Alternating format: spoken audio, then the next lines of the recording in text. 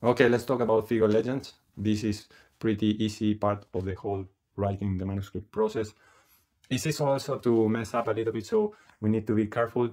In this video, we'll cover like the different sections, starting with the title of the figure legend, and then we will move to the description of each and every single panel.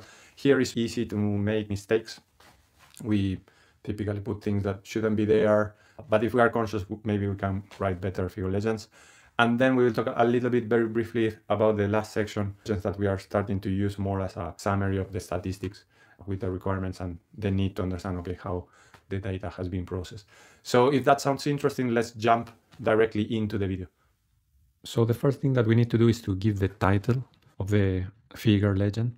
And this will be, of course, the summary of the whole collection of panels, but it needs to be a conclusion that is absolutely based on the results, and we need to make sure that we leave aside any speculation, because we do want to summarize in a informative way what's going on, but we don't want to taint the interpretation of the results. So what the authors did here was to mutate this protein, and they checked then the interaction, and they found essentially that for all of these interaction partners, you have the interaction with the proteins, except for this MIWI-TDRK, and they did it. This is an IP technique, and the same that they observed with IP, they observed with IF, where they see the colocalization here, and they don't see it when you have MIWI-RK.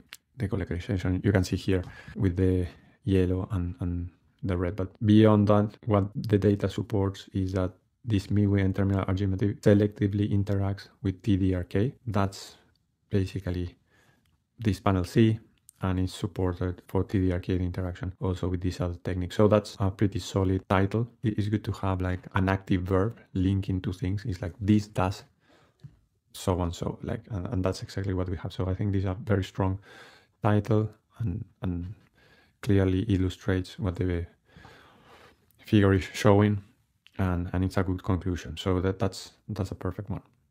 Right now, the second thing that we need to do is to describe each of the panels, and to that we start with like referring to the panel, in this case A. And what I like to do is just to start by describing what the image is about. So this is what the authors do here. They say a schematic illustration of the domain architecture of MIWI, of mouse MIWI. And that's exactly what it is. It's a schematic illustrator. So I think that's all good. Probably they cut it a little bit too short. I would have added here that the different domains of the proteins are shown on top here, like the pass, mid, and PIWI domain, and these N-terminal RG motifs are enlarged, and the sequence is given. So you can probably add that, but otherwise that's fine. For the panel B, I think they do also quite a good job. They say protein sequence of the N-terminal RG motif 1 in A, and its RK mutation are shown. So here actually that's what we see. This is the protein sequences of the N-terminal RG motif and the RK mutation, and here you see the changes.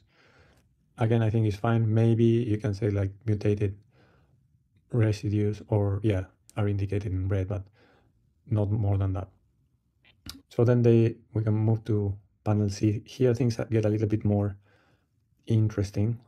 So the authors write the RK mutation, RK, MIWI, and terminal RG motifs selectively diminishes the interaction of MIWI with TRK. HEC-293 T cells were transfected with indicated plasmids.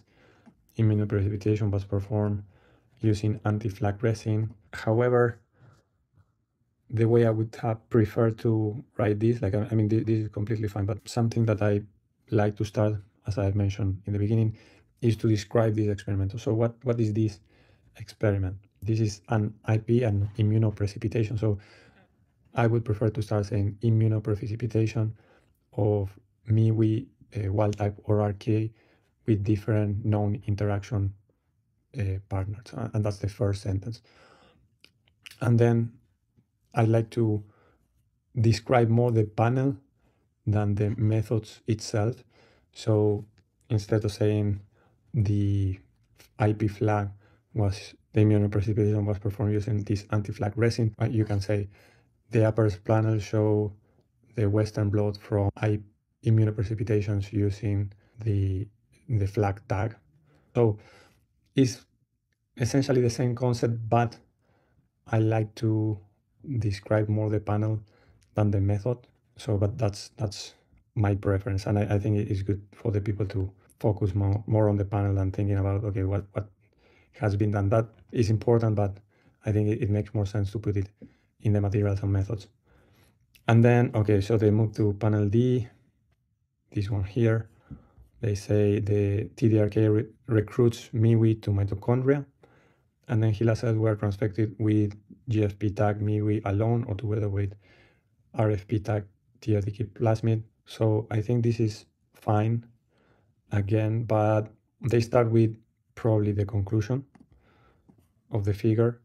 And it's something that I try to avoid in general because you don't want to explain the explanation. So for me, the panel should speak for itself.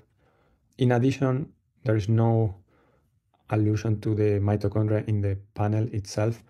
And so we know that these proteins localize to the mitochondria, but that's something that either you know from law in the literature or is something that you gather from the text. But try to keep the figure and figure legends as self-contained as possible. So that's why I would avoid this sentence altogether. And then here they move to the materials and methods. And I think probably I would have started with just saying like immunofluorescence of HeLa cells transfected with GFP maybe alone or GFP tag or with RFP tag TRDK plasmid. So again, I think that I would explicitly say, okay, this is an IF micrograph and generated in so and so way, rather than directly describing the materials and methods. So overall, I think it's a very clear figure legend, has all the elements, but my preference is to write it a little bit, some things a little bit more different, like be more explicit about what is in the image first, then describe the panel rather than how the panel was made, and that there is a fine distinction there. Then try to avoid elements, to mention elements in the figure legend that are not in the figures, such as the mitochondria here. And other than the title that try to summarize the whole figure, I would avoid making conclusion specifically of each single panel. So that's it mostly for the second part. The final part is these final lines at the end where you tend to summarize concepts that are valid for more than one panel. So here the right results shown in C and E are representative of 3 biological replicates, and usually this is related to the statistics.